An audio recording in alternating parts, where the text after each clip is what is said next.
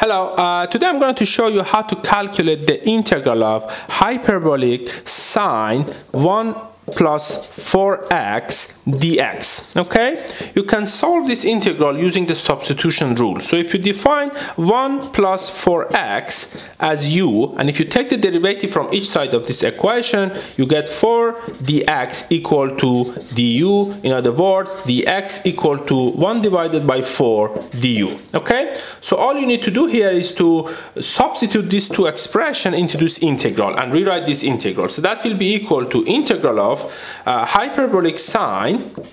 Instead of 1 plus 4x, I write u, and instead of dx, I write 1 divided by 4 times du. So that is du. 1 divided by 4 is constant. I take it out of the integral. And from table of integral, we know that, so that will be equal to 1 divided by 4. From table of integral, we know that the integral of hyperbolic sine u du, that will be equal to hyperbolic cosine u plus c, which is the constant of the integral. So here all you need to do is to substitute this parameter u with the definition of u, which is 1 plus 4x. So therefore this will be equal to 1 divided by 4 hyperbolic cosine 1 plus 4x plus c. And that's the solution to this integral. I hope you found this video helpful. If you're interested, please feel free to subscribe to this channel so that you get updated when I upload new videos. Thank you.